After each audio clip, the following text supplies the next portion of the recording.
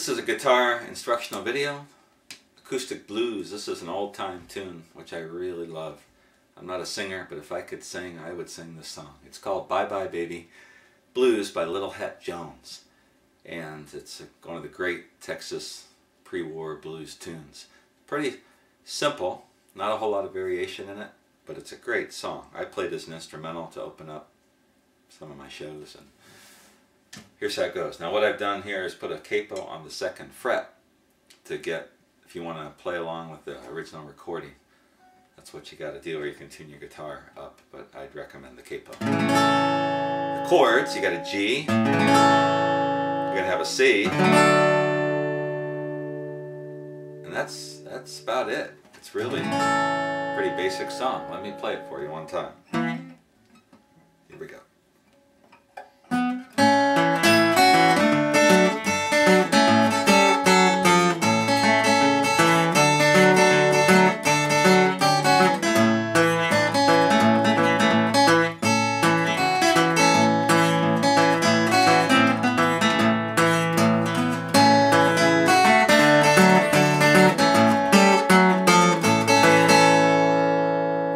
That's really what he plays throughout the entire song, with a few variations thrown in.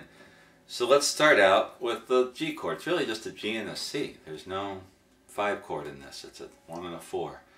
So the G chord, just your standard G chord. Now I am capoed at the 2nd fret, but I'm going to still call it a G, not to confuse you with shapes and things like that. So it's a G shape.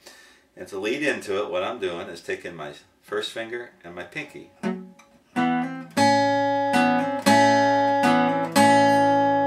I'm doing a little.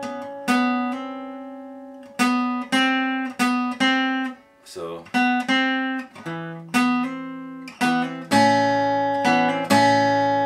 That's probably the trickiest part of the song. What I'm doing with my first finger and my thumb is I'm pinching, which would be the 4th and 3rd strings, as I do that.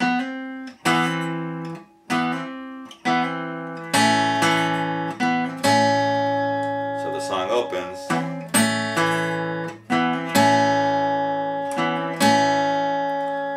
So work on getting that down.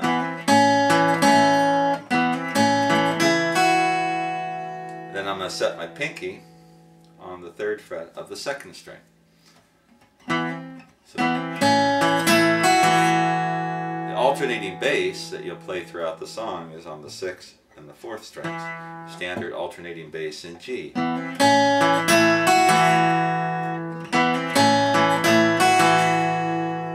he's going to go to a C.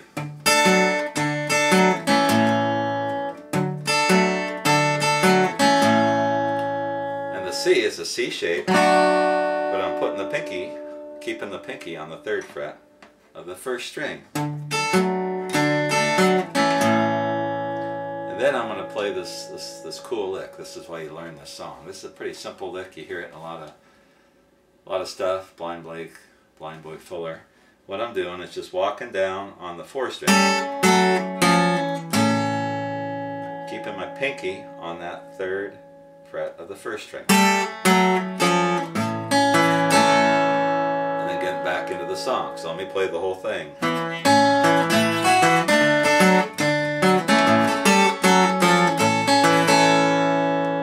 So he interrupts the chord progression to throw in. But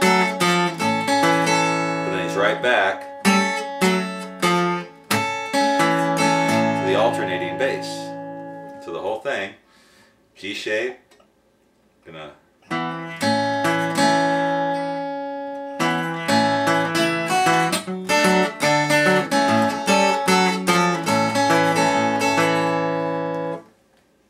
just like that. So getting that opening part, I always have trouble with that. I got big fingers, big hands, and it's tough to get those without screwing it up. Then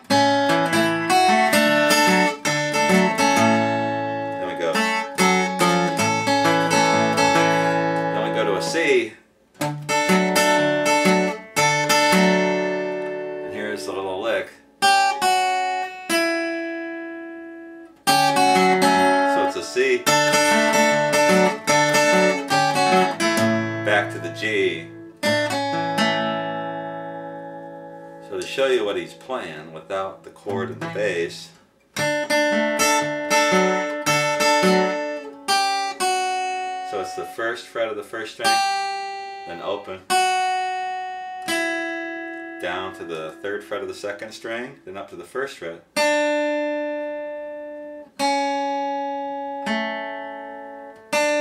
First fret, second string, open, and then open G. And that's the melody that he's playing. Now, as he's singing the song, what he's playing on the guitar kind of echoes the melody that he's playing. So let's take it from the 4, the C. And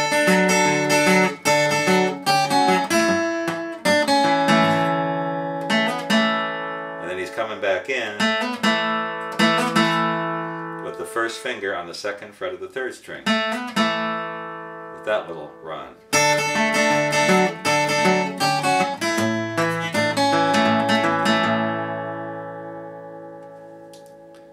Right there.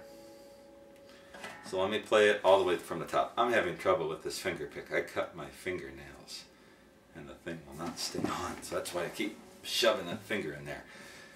Okay. So the first lick.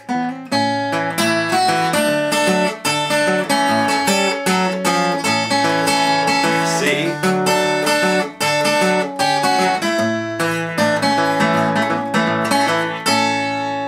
And now we're in a G. And we're going to play around a little bit with our pinky on the third fret of the first and second strings. And the whole time we're in G, so we're keeping the alternating bass going.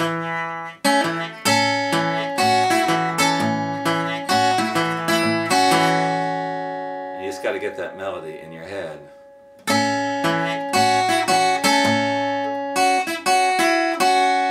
So let me play it without the bass.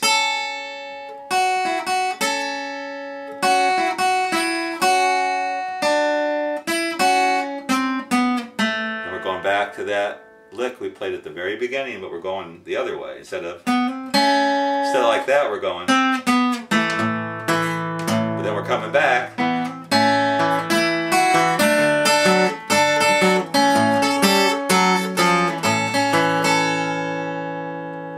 That down, you've pretty much got the whole song. So let's do that again.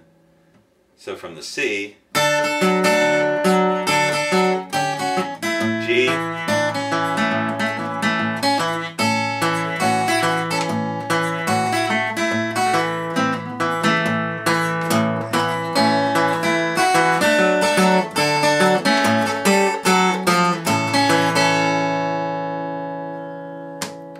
and that's the tune. Now if you listen carefully, he does some variations rhythm-wise and maybe picks a few little different notes here and there, but I think that's about the whole song.